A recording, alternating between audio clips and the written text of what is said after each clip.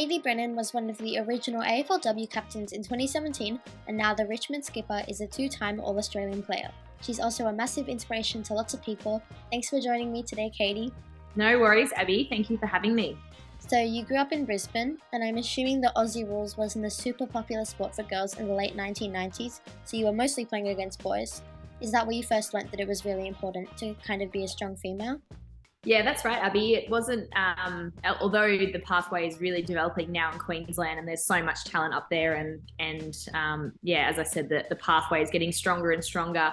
It wasn't as strong back when I was going through, and it was sort of the initial years of I guess the youth girls and moving into the senior women. So I was really lucky to play for a great club in the Logan Cobras. That's where my journey started, and we rallied really hard to get some girls teams up and running. So it was great to be a part of that, but played with the boys up until under 14s, and then moved into open women's from sort of a really early age before I moved here to Victoria. Do you think that leadership was something that you were kind of born with, or was there something or some things that happened along the way that just made you really want to lead? For me, I think I admired many leaders when I was growing up. I grew up in sorry about the helicopter going over, the Grand Prix. I admired Michael Voss growing up. So I was obviously Carlton coach now, but he was playing for the Brisbane Lions, and I was a Lions supporter. So he was a childhood idol. I loved Chris Judd, and I believe he was sort of in a leadership role at the time. So there was sort of a couple of different male players that I definitely looked up to. But in the female space, I loved Kathy Freeman. I loved Susie O'Neill and some of these other high-profile women doing really great things in other sports. And I guess that's the beauty of today, that there's some young girls that can now look up to, the AFL footballers such as Taylor Harris and Darcy Vesio, and it's such a great thing that we now have this pathway that the young girls can be AFL women's players and look up to AFL women's players amongst all the the other great athletes out there. So leadership was always something I aspired towards, and I think that it was just you go on a bit of a journey through your junior years, and I was just always ambitious to give back and to really help, particularly the younger players in the group develop. So I really love it. I guess when I first started Her Way, I wasn't really aiming to have a profile or anything. I just kind of wanted to use my voice to spread word about stuff that I was really passionate about. And there might be some people out there who have a passion or a message, but they don't think that they can be a leader. What would you kind of say to them? Yeah, it's a really great example that you have there, Abby, and no doubt that you're inspiring many along this journey as well by just doing what you're passionate about. I think that ties into what my message might be, is just to be yourself and to just be passionate about whatever it is you want to do and pursue that. Everything is possible. Nearly everything is possible these days, and if it's not possible, then you will find a way. So be yourself. Do what you love to do, be passionate about what you want to do, and by just doing that, you inspire those around you, and as I said, no doubt you've inspired many young people to pursue their dreams just like you have. So well done. So I mentioned earlier that you're a role model and mentor for so many people. What do you love about that? It is one of the best roles on earth. I love it so much. It's a really exciting role, but more so it's so exciting for the Oz Kickers, and it's such a great experience for them. They get to do some incredible things like present a medal on grand final day.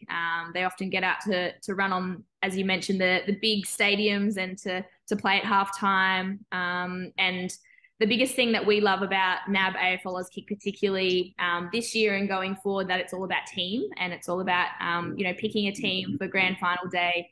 For that chance to hand out the premiership medal, and Joel and I are super excited to be coaching for that for 2023. So it's as I mentioned, it's a fantastic role where I feel like I'm the luckiest person on the planet to be able to do it, and it's just so much fun. So I was actually reading your chapter in Sam Lane's book Raw, and it said Katie offers the kind of advice and direction that she would have loved when she was a kid, lacking that kind of role model. I'm sure that there are a few, but what is one thing that you wish you knew when you were younger that you try to share now with other girls and women? Ooh, it's a very good question. I think it would probably be just to be yourself more. And I think, I guess I tried to live that when I was a young person, but just to continue to do that and to keep going after what it is you want to do. And that if you work really hard, that things can happen. So, yeah, working really hard and also having fun along the way. So I feel like, yeah, there are a few of the things that I tried to embody when I was a young person, and that I really try and pass on to young people as well. But I feel like it's really, really good advice just to make sure you continue to enjoy yourself and yeah, just go after what you love. I also read how you kind of think that it's really important to see that being athletic and powerful is just as beautiful as posting photos in high heels or bikinis. What do you think that society can do to think differently about what's considered beautiful?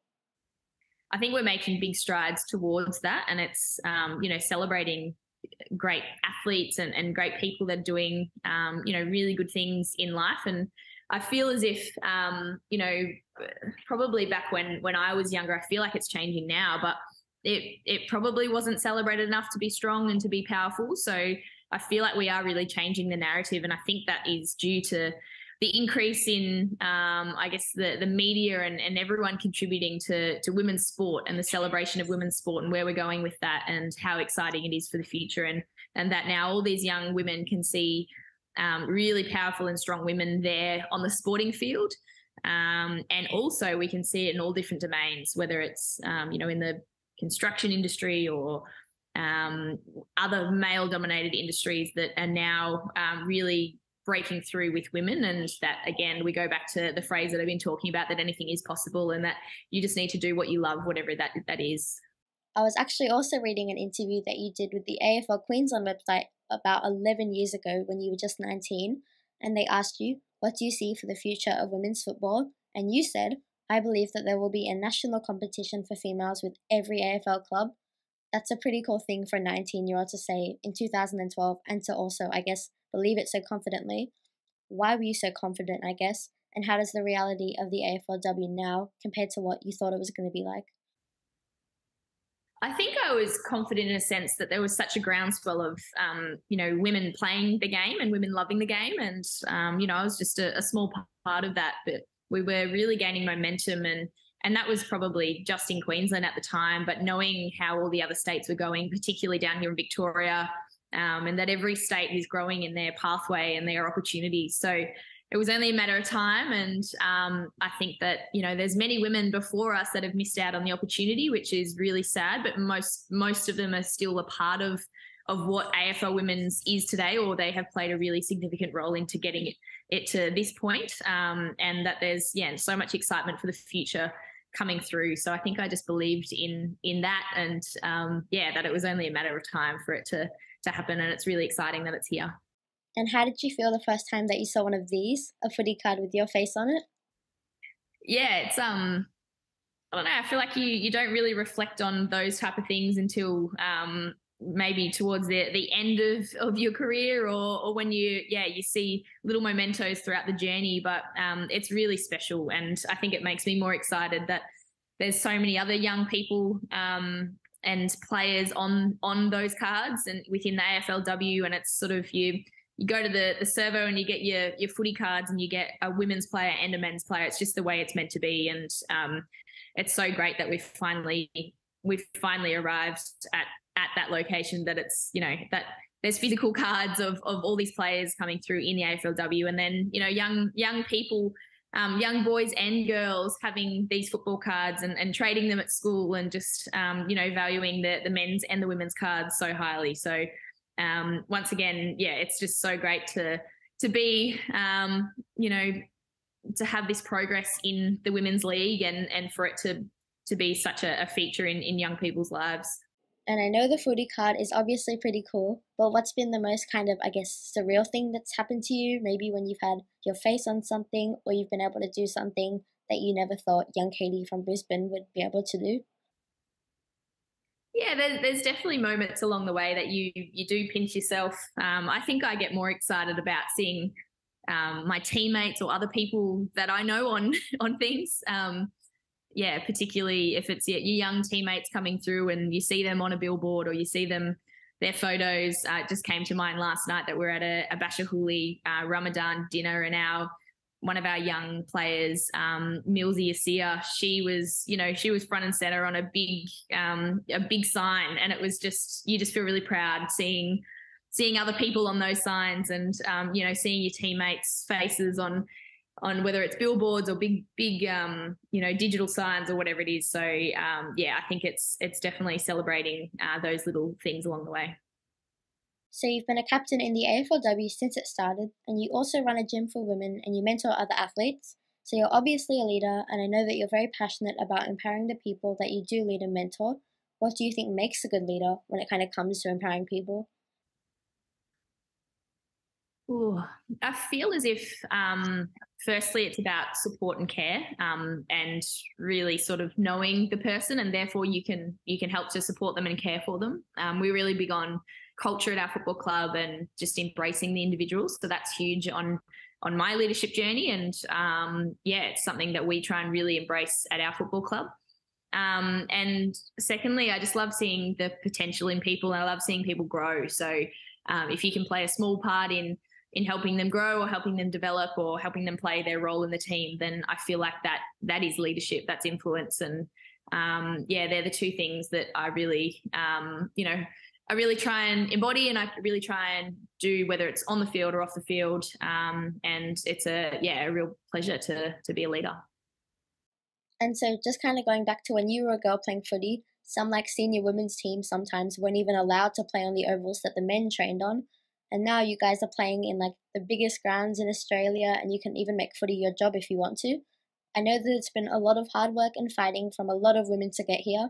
What does that mean to the current players? Yeah, it means the great deal to the current players, particularly, as I mentioned, the older women that never got to experience actually playing in AFL colours for premiership points in the AFLW. And no doubt there's so many along the journey that are still a part of the AFLW, whether it's in a official role or whether they are just supporters, that they're still so much a part of it. And we thank them for everything they've done to make it all possible for us to be out there. And I just think about, the future generations coming through are going to be doing the same thing for, that next generation coming through. So you're just always passing on the baton and doing your best to play your role within, your team and that time that you have in the AFLW. It's an absolute privilege to play. And, no doubt sort of a lot of women say that within their role in the sporting industry, and you just try and make it a better place and leave it better for the next person coming through in those next generations. So yeah, it's a real honor, and we absolutely love it. It's obviously a very exciting time for AFLW, but also just other women's sports globally. Do you kind of have a theory about why it's all just kind of happening right now? It's a very good question, Abby. I feel like it's just the time. It's, I feel like we've waited long enough, and that we're getting into a really great time where it is all about diversity and inclusion in all forms, whether it is in sport, whether it's in any other industry. And I think that we're just really starting to, albeit sometimes slow and sometimes painful for some people, we are starting to progress, and it's really exciting to see. So, I feel like the future, this is only the beginning, really. Like, we're starting to see some incredible outcomes, whether it's, bums on seats and crowds and some really great numbers within every sport. We've got, the Women's World Cup coming up, which is really exciting for not only all of the soccer girls, but just the wider women's sport community and just Australia, really. The rugby sevens girls are smashing it. The netball girls are doing great things. The cricket girls, it's just, I think that it's so widely celebrated. When you see other female athletes doing amazing things, it just inspires you, and you just really celebrate it within whatever sport you're in. And it's just a really exciting time for the future. And just when you think back to your own experience being forced to stop playing footy at the under-14s in Brisbane, and you compare it to now, where girls can basically play whatever they want as long as they want to, what kind of effect do you think that this can have for the empowerment of girls just in their lives overall? Yeah, it's huge, Abby. It's massive, and it goes back to what we talked about at the start. Just being able to be whoever you want to be and do whatever you want to do. And I just think that that is where we're headed. And it's such a great thing to celebrate for a young person, to be able to pursue anything they want to do. And it's really important for our progress, and it's just really exciting for the future. Well, that's all of my questions, Katie, but thanks so much for joining me. It was really nice to chat to you again. No worries, Abby. Thank you for having me. To support Herway, visit the link in the description section.